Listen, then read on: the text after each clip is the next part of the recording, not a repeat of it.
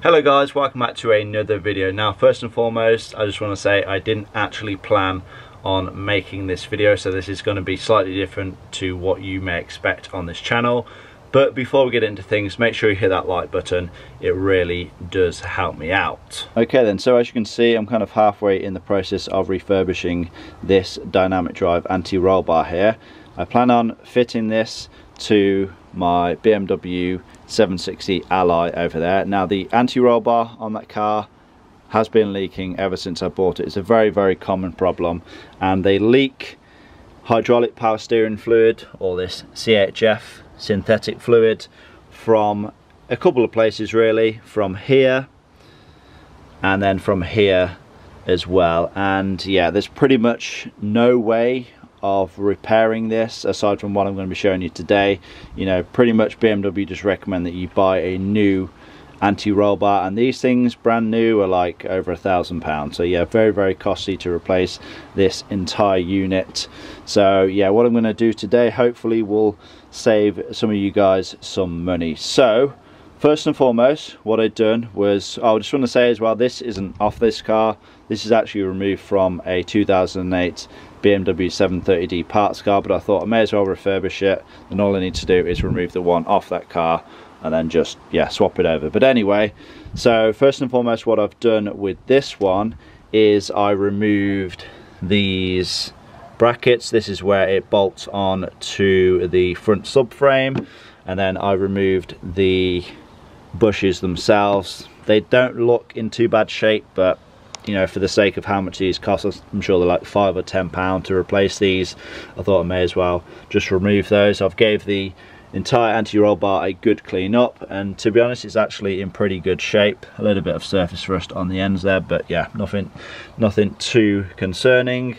Yeah, I've gave these bearings a good clean up. There's really no way to replace these, so yeah, the only thing you can do is give them a clean up. So that's what I've done. And then what I'd done was actually to get this seal away from here. As you can see, this should slide over onto there. I just used a heat gun, heated it up, which in turn melted the glue, and then I just, you know, slid it away. And as you can see, there is still a small, very small amount of the original glue in there, but I've been scraping away trying to get all that removed, ready for some fresh stuff.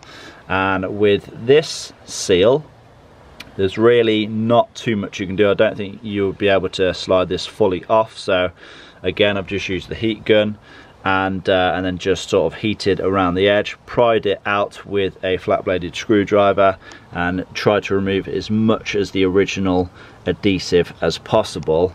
Now I think the plan is to reseal this unit. I think first and foremost I'm going to use this gasket maker, this black silicone sealant.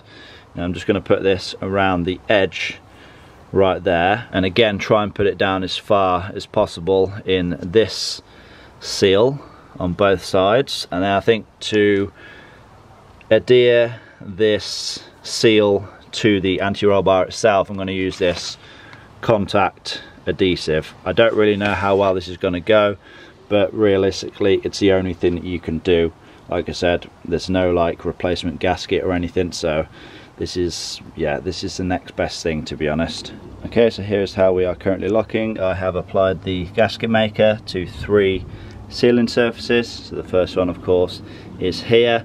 Now in terms of this cap, I will be using the contact adhesive to seal that back in place, but first I'm going to let the gasket maker set. Probably going to take the best part 24 hours to, you know, set completely. So once that is done, I'll come back and just seal that in place, like I said, with the contact adhesive. But with this part, obviously, because we can't fully remove this seal, all I've had to do was try and get as much gasket maker in that void as possible. Obviously I opened it up with the heat gun, as you saw, and yeah, just tried to pack as much of that in there as possible on both sides. And then all I've done is just attach one of these hose clamps on, just to try and squash it back down to the size, and I'm hoping that that gasket maker is going to be enough to seal. I mean, I guess I could actually leave these clamps in place, but I think what I'll do is probably remove them once the gasket maker has set, and then just to see if it has kind of sealed properly. I don't really know what to expect. I mean, obviously this side is much easier, you know, all I had to do is a small film around and then just, you know, doing it with my finger. But obviously because we are relying on the gasket maker to actually seal this in place as well as create a seal for the fluid to not come out, I don't really know if it's gonna stick or not, so yeah, we'll have to wait and see anyway. Okay, so a little update then. It is a whole 24 hours later. As you can see, I have removed those two Jubilee clamps. Now, it's hard to say how well the instant gasket has sealed. I have just went and applied another coat just to make sure, you know, that it is, you know, as uniform as possible and there isn't any holes. But yeah, I guess we'll really just have to wait and see if the instant gasket by itself is going to hold. There's not a whole lot else I can do there, to be honest. Like I said, with this end, pretty easy actually. You know, I've already sealed with the instant gasket. So what I'm going to do now is just apply some of this contact adhesive to the inside of this seal here and then stick that on over there. There we are then, that's how we're looking after applying the contact adhesive. Just going to give that a couple of hours to dry and I will remove that Jubilee clamp and that should be us pretty much done. Okay then guys, so I think we are pretty much there now with the repair of this Dynamic Drive anti-roll bar. As you can see, I have went ahead and removed the Jubilee clamp. This seal is fully secured on there now, you can't even move that. That contact adhesive has really done its job. I have also went ahead and applied some of that contact adhesive over the top of the instant gasket just to kind of give it an extra protection. So yeah, realistically I don't think there is any chance that these two seals should leak now, but yeah, this is how we're looking anyway. It's as far as I want to go with the thing. I mean, as long as this does not leak, then this has been successful. Of course, before we refit this back onto the car, we do have a couple more things to replace. Obviously we need to have new anti-roll bar bushes. I'd recommend replacing them. There's no point using the old original ones, and I will be installing some new drop links or sway bar links as well at the same time. For new genuine Lemforder ones, you're probably looking at around £20 or so, or $30, so yeah, you're better off just replacing those at the same time.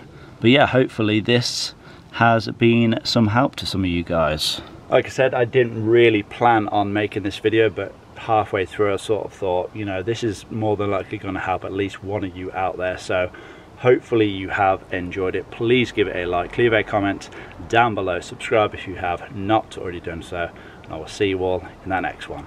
Peace!